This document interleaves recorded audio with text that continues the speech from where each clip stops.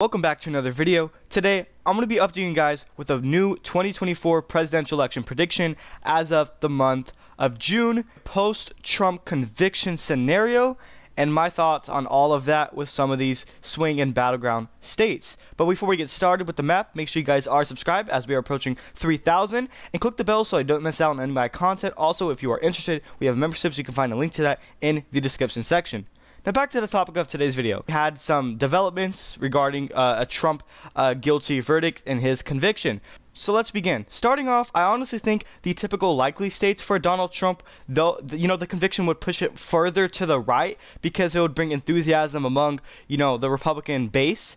And it will drive more voters to the polls because of the Trump conviction. So with that being said, I think states like Texas, even Florida, Ohio, and Iowa would be considered safe for the former president. He should be able to win them by, over 10 points or double digits by solid margins. And when it comes to the state of Texas, Donald Trump, as of recent polling, he's up by 11 points in the state of Texas, in which he never got, not in 2016 and in 2020, he never reached double digits in this state. But according to 2024 polls, he is doing exactly that. And a lot of that has to do not only with the conviction, which would bring enthusiasm, but also the border crisis, immigration. We have record numbers of illegals coming into this country illegally. And so with that being said, if voters are impacted by this, and illegal immigration is their number one priority issue, which it is, on top of the economy and inflation, and if you're living paycheck to paycheck, all of those issues together will go in favor of Donald Trump.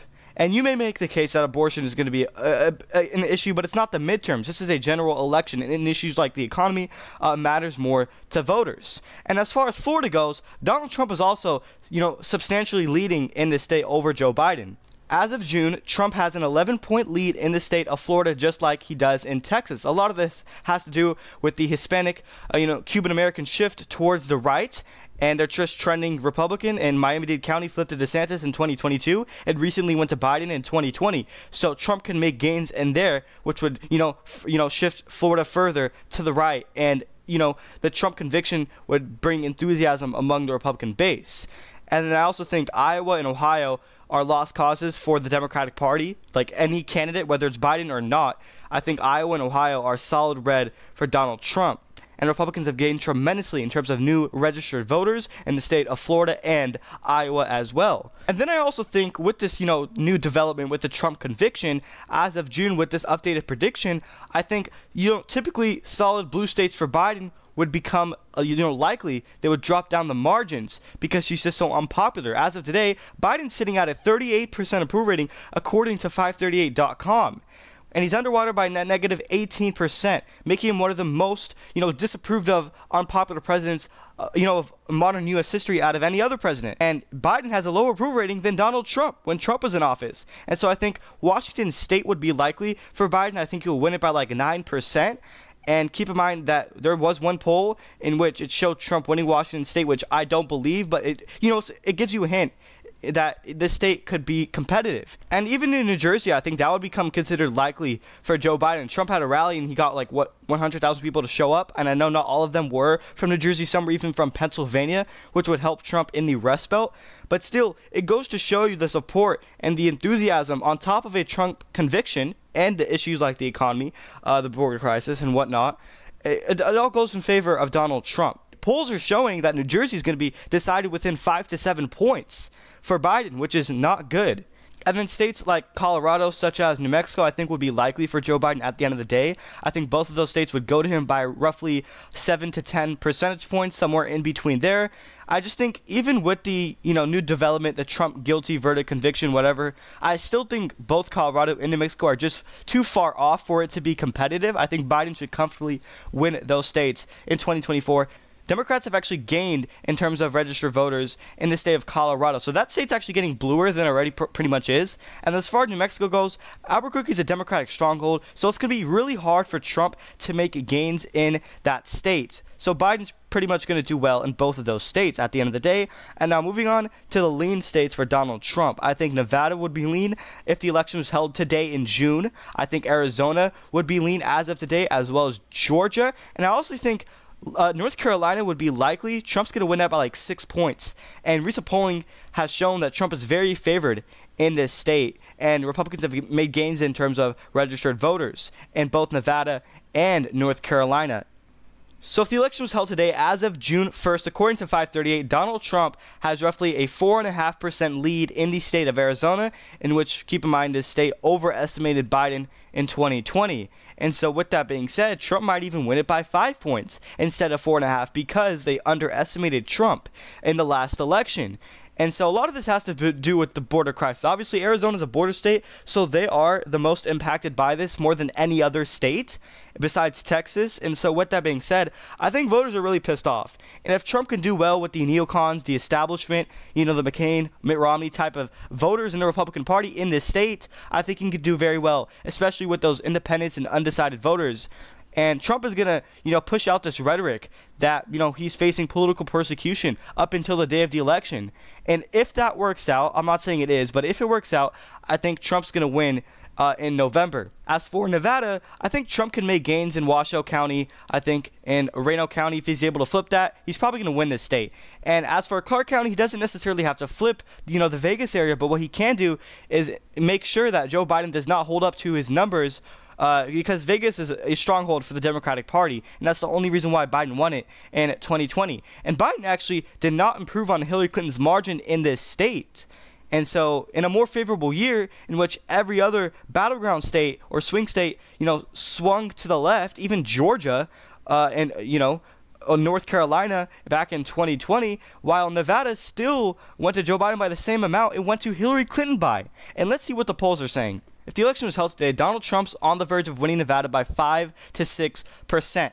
Now, don't get me wrong, I'm going to be honest, this state typically overestimates Republican chances. For example, in the 2022 midterms, Adam Laxalt ended up losing, which he was actually supposed to win, according to the poll. So yes, Nevada typically overestimates Republicans. So if there was a polling error by like 3%, for example, Trump's still going to win Nevada by a couple points. So it's not going to, matter at the end of the day. And in states like Georgia went to Biden, it swung 6 points to the left back in 2020. A lot of that, mainly had to do with African American turnout. Biden won that significantly, getting nearly 90% of the overall blacks overall vote. Biden surged among them.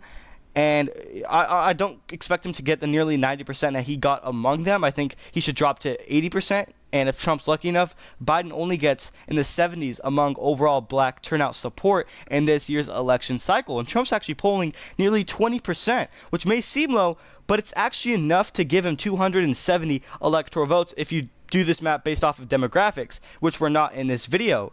And now the lean states for Joe Biden, in my opinion, would be Virginia, and that's pretty much it. And also, Maine's at-large would be lean for Biden. I think if it were to be close, it would probably be because, the third-party vote share. And independent candidates do good in Maine, and RFK is on the ballot. And so with that being said, I think he's on the ballot.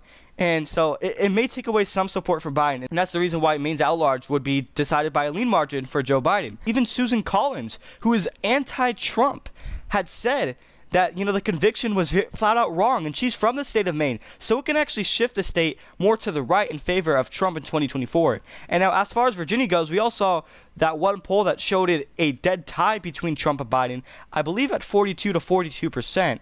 And so if that's the case, the governor here, Glenn Youngkin, endorsed Donald Trump, and so it may be enough to make the state extremely close, maybe decided by 1 to 2%. But at the end of the day, I still think that Biden is going to come up with the victory in this state by probably like 3 to 5%, somewhere in between there, by a lean margin in 2024. And then as for Minnesota, I think Biden's going to nearly win it by 1 to 2%. With the new developments, if the Trump conviction does backfire on Biden, as of June, I think Biden's still going to win Minnesota. It's going to be very, very close. I think the suburbs here actually trended towards the left over the last 4 years, and Minneapolis is really still liberal. But Joe Biden does not have that BLM momentum with what happened with George Floyd, and it really shifted the Minneapolis suburbs to the left back in 2020. And I think issues like abortion, it would drive voters to the polls. And if Biden were to win re-election, the only reason why would probably be because of women. If Biden gets a lot of, women turnout, it's going to help him in the long run. And then as for Wisconsin, some of these Rust Belt states, I think Trump's going to win that by a lean margin in 2024 if the election was held today in the month of June. I think places like Milwaukee, if, Democratic strongholds, if Biden does not hold up to his numbers in 2020, from 2020, I think Trump's on track to win this state. Trump is able to perform very strongly in Green Bay, typically Republican counties. I think he can do very well in this state.